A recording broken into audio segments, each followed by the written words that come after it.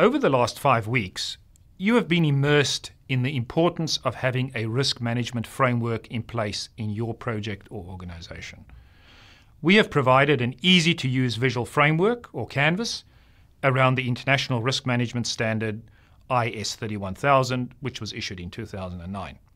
The knowledge, understanding and application of content in this course has been built around the stages of the risk management process. You have participated through hands-on activities by using a range of tools and templates. To this end, you have learnt about objective setting through our Kunda Island activity. You've undertaken risk identification by applying brainstorming techniques. You've used a risk categorization scheme such as PESTLE. You've assessed risk using the risk assessment matrix and applied various risk responses by using the 4 T's of risk response strategy. You then assigned risk to owners and decided on who to communicate the risks to. While using these tools and templates and processes as inputs, you have developed a risk register that could be used in any risk management context. As discussed in Section 3, the risk register is a formal document that contains information on how risk identification, risk assessment, and risk response are to be managed by the risk owners. The risk owners subsequently report level of risk progress to the project or risk manager to evaluate whether further remedial interventions are required. The risk register forms the foundation of overall risk management strategy and is usually sufficient to manage risk for small to medium-sized projects. However, in larger and more complex projects, the risk register will be a core component that feeds into developing a strategic document we call the risk management plan. So, what is contained in the risk management plan? The risk management plan is a formal document that outlines proposed risk management approaches for your project. Usually it is included as an annexure to the project management plan. However, for larger and more complex projects, it is maintained as a separate document.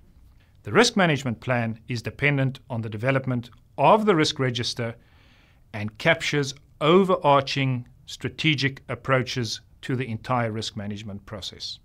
A risk management plan would typically include the process, which will be used to identify, analyze, and treat risks throughout the life of the project, together with estimated costings, the process for transferring approved risk costings into the project budget, the process of transferring risk mitigation strategies into the project work breakdown structure, how often the risk register will be reviewed, the review process, and who will be involved in the review, who will be responsible for which aspects of risk management, how risk status will be reported and to whom, and a snapshot of major risks, current risk levels, planned response strategies and costings, together with who will be responsible for implementing these strategies. A risk management plan is developed to ensure levels of risk and uncertainty are properly managed so that the project is successfully completed and project objectives are achieved. It enables risk owners to manage their risks by defining the approach to which they will be contained and the likely cost of mitigation strategies. It is a formally documented plan for managing and reducing the risks identified before and during the project and provides the project sponsor and any other senior management with a reporting framework illustrating risk status and reporting. Developing a risk management plan ensures that the communication of risk management issues engages key stakeholders and provides mechanisms for obtaining feedback and taking remedial action where appropriate.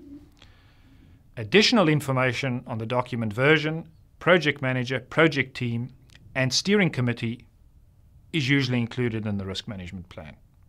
Inclusion of information about your team and possible sub-teams is imperative as part of the risk management plan. This includes information about the areas of discipline and specialization to ensure they are held accountable according to the principles, processes, and methods stipulated in the risk management plan. A risk management plan would be appropriate to our Western Savannah case study.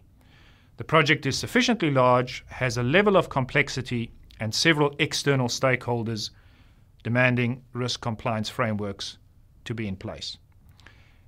A risk management plan would be considered an essential control tool to manage the completion of this project.